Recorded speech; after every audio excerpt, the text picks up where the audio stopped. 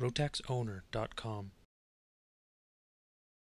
Welcome to rotaxowner.com's e-learning video covering Bing 54 carburetor servicing and overhaul for Rotax two-stroke aircraft engines. The Rotax two-stroke maintenance schedule requires that the carburetors be cleaned and checked for wear at 25 hours. Begin by disassembling and inspecting the carburetor. To detach the throttle cable from the piston, hold the cover plate in the palm, push down on the throttle cable and free it from the piston. The float needle will be attached to the float bracket with a small needle clip. All metal parts can now be cleaned.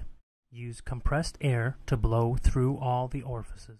If there is any residual debris or varnish restricting any of the jet orifices, a carburetor rebuild kit contains most parts required for general carburetor cleaning. Visually check the float arms on each side. They should be level with each other and parallel to the base to ensure that the jet needle and clip are placed below the plastic spring cup.